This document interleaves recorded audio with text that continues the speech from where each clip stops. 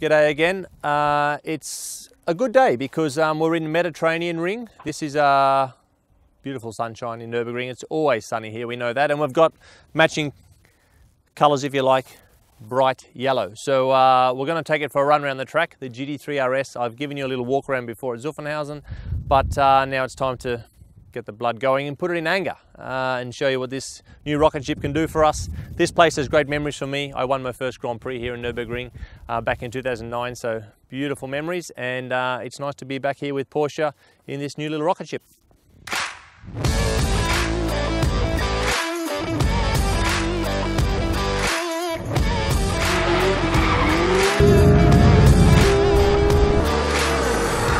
Okay, here we are. Listen to that engine.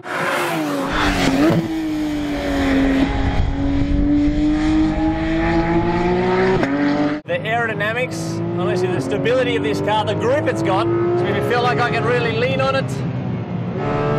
The sensational balance, the car has incredible stability in the high-speed corners, gives me a lot of confidence to commit. The G-forces you can pull with this car in high-speed corners is insane.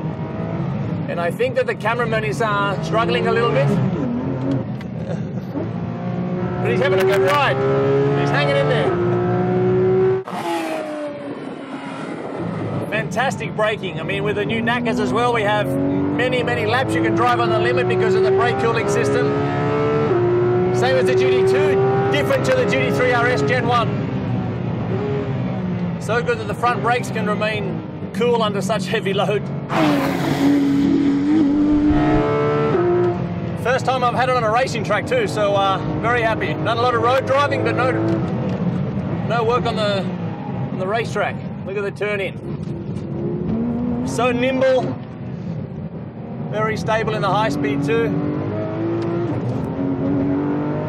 You can do this all day. I love this car.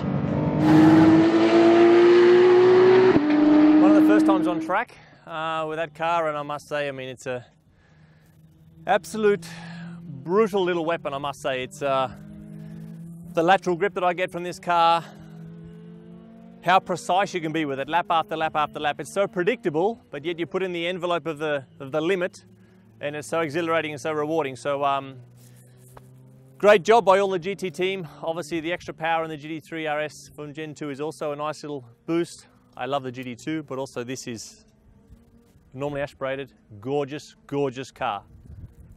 I will have one in my garage, I think.